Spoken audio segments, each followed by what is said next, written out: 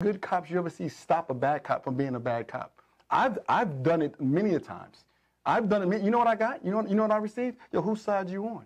I'd be like, yo, I'm on the right side. The dude's in cuffs. What you hitting for? What is the problem? He ran from us. What does that mean? He ran from us. We got to tune him up. I said, what training? I didn't get that in the academy. We have a problem that needs to be addressed.